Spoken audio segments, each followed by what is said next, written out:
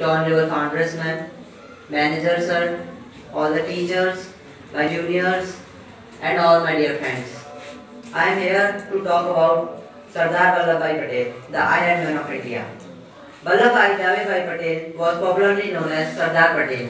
He was one of the freedom fighters of our country.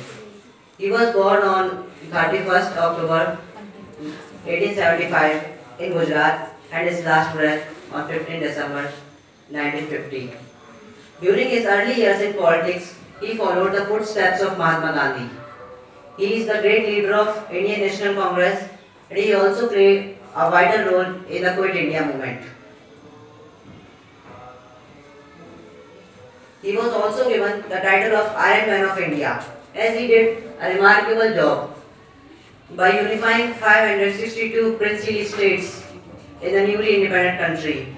And at that time, it is a really hard task to collect the scattered pieces of India. In one of his sessions, he said, "No distinctions of caste and creed hamper us.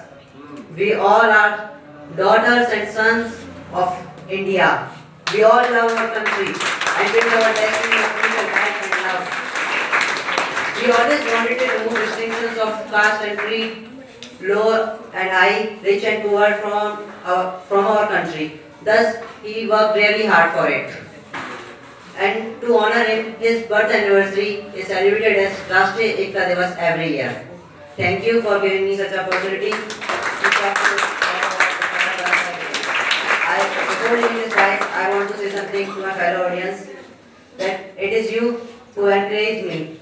It is you who kept supporting me the vitamins of public speaking. Thank you for being such a wonderful audience. Thank you very much.